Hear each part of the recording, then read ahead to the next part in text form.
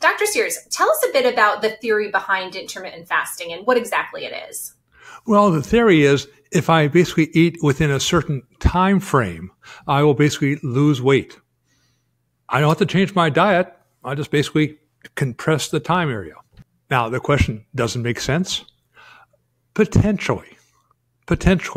It says, yes, anytime you basically spend less time eating, you do have the possibility of restricting the number of calories you eat.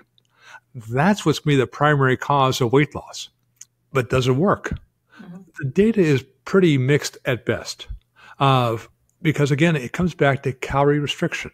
The only way you're going to lose fat, you can lose weight a lot of ways, but losing fat, you have to restrict calories.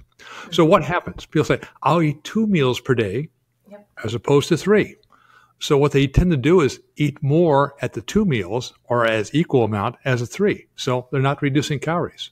So intermittent fasting does have some benefits in terms of controlling the amount of time you're eating as long as you're restricting calories. Now, one of the things you've talked about, so I know you align there on the calorie restriction part, but another thing you've talked about is there is something to be said about kind of with circadian rhythms and the timing piece. So can you talk a bit about that? And that circadian rhythms is basically how basically our cells, all 30 trillion of them, are orchestrated by sunlight. And basically, our body is developed as the sun goes down or goes up, we begin to basically change our metabolism in each of our cells. Now, circadian rhythms again, we oftentimes disrupt them by having too much light after the sun goes down. Things like watching screens on a TV, watching computers, playing video games. So this basically causes confusion in the brain in terms of saying, are we basically in light or are we in dark? And as a consequence, your metabolism gets disrupted in the process. So in your opinion, to kind of go based on circadian rhythm, what's kind of the ideal time frame for your eating window? Well, this is a no-brainer. The ideal time is to eat as soon as you wake up. And the last meal before the sun sets. That's it. Now, in Boston, in the summer, that's great. I can eat most of the day. In the winter, I've got a very, very small window. It's like 4 p.m. dinners. but again, it's the circadian rhythms that basically control our metabolism.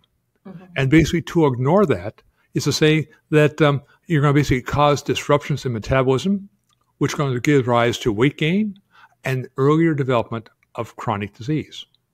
Now, that being said, what really basically is the intermediary between basically sunlight, circadian rhythms, and what's happening at the cellular level? Not surprisingly, the answer is AMPK. This is the master regulator of metabolism, and it also is a master regulator of circadian rhythms. So what happens if your AMPK levels are low? You've lost control. So again, there's benefits in terms of intermittent fasting. As I pointed out, eat your first meal as soon as you wake up, eat your last meal before the sun goes down. And now basically you're making your meals, if they're balanced, in alignment with your circadian rhythms. Now, one thing I just want to highlight here, because we do get this question a lot, is could you quickly talk about why it's so important to eat within that hour of waking? Because I know sometimes that people who do intermittent fasting will tell us, oh, I eat at 10 a.m., I'll get up at 5 or I'll get up at 6. But can you just highlight really why that first hour is so important? Well, as a dietitian, the word breakfast means break the fast. Now, you've been sleeping and really everything's on empty. Right. So this is the best time to refuel the body. Now, most people would say, well, I'll have a cup of coffee. Bad choice. This is the time you want to basically get the protein, carbohydrate, and fat into the body to basically reestablish the appropriate balance of the hormones. So basically you'll get the greatest cluck for the buck. So again, eating early in the morning makes perfect sense. But say, I don't have time. That's a bad excuse. And say, this is the most important thing you can do it right.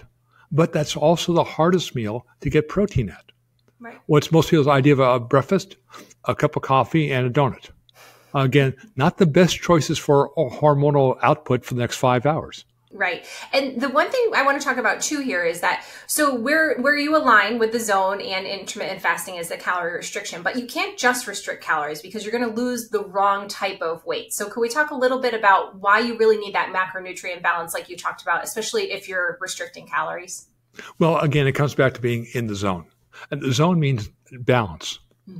So what you need to have, and these were studies actually done at Harvard Medical School back in 1999, is that the balance of protein, carbohydrate, and fat is incredibly important for balancing the hormones in the blood, primarily glucagon that maintains blood sugar levels, and insulin, so you have enough insulin to drive them into the cells.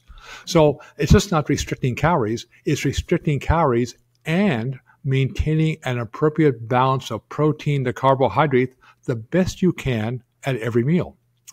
Then we come to the area of calorie restriction. It's saying, but what if I'm always hungry? That's why you need to have adequate protein at every meal. And what's adequate protein? About 30 grams of protein. Now, that's easy at dinner. You might be able to do it at lunch, almost impossible at breakfast. So again, once you begin to basically now say, I'll get a balance of protein, carbohydrate, and fat, try to basically consume all my meals evenly spaced in the time period when the sun is up and consume my last meal before the sun goes down, then I'll get better results. And that's why basically there is some benefits to intermittent fasting, as long as you're following calorie restriction and balancing the diet. And the other thing too, just to highlight, is that as you're restricting calories, getting enough protein at each meal also helps to make sure that the weight you are losing, you're still retaining your muscle mass, which is really important too.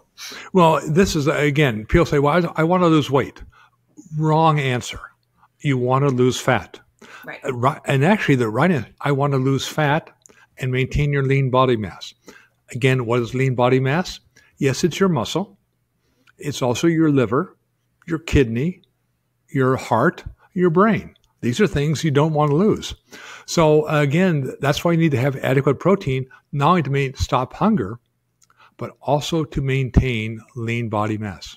Well, Dr. Sears, you did a wonderful job of telling us about the benefits of intermittent fasting, but also why it's really important to really go with the zone in terms of the macronutrient balance between the meals, plus the calorie restriction, because you can lose excess body fat while retaining muscle mass. But obviously the science here is complex. So if people do want to learn more about intermittent fasting, the zone, and metabolic engineering, where should they go? I would awfully recommend them go to drsears.com. As you said, metabolism is complex. And what we try to do is break it down into simple formats to say, here's the science, and here's the practicality of how you can do it. Now, what's the benefit? Well, yes, you will lose fat. More importantly, you maintain wellness. But here's the big benefit. You'll live longer and live better. For more on this subject and many other topics on the science of wellness, go to drsears.com.